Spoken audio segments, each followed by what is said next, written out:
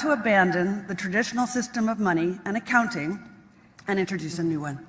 And the new accounting is what we call blockchain.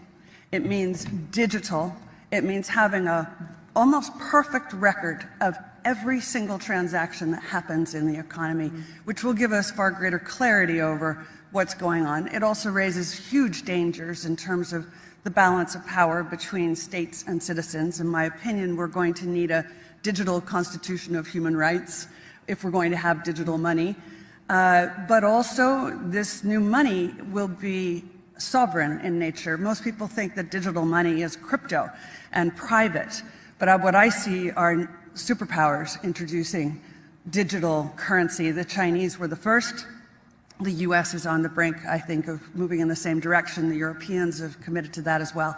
And the question is, will that new system of digital money and digital accounting accommodate the competing needs of the citizens of all these locations so that every human being has a chance to have a better life? Because that's the only measure of whether a world order really serves.